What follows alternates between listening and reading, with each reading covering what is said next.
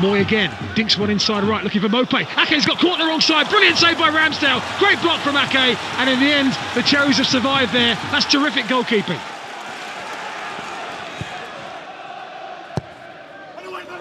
Swung in, and everybody's missed it, and dunks in there, and Ramsdale's made another crucial block, this time with his chest. Great goalkeeping. It's gone behind actually for a goal kick in the end, but Dunk was able to get an effort on goal, and Ramsdale smothered it excellently. As Moy has it left corner of the area, Maupay trying to find room for a shot, and Ramsdale again. At the moment, proving unflappable and unbeatable, the Cherries goalkeeper. Absolutely tremendous save. Looked like it was going towards the top corner. But it's back with Moy in blue and white. Lerma pursues him just outside the penalty area. Aaron Moy goes right-footed, and Ramsdale once more thwarts Albion with a tip over the bar. What a save, that's better than the previous one. That was flying into the roof of the net.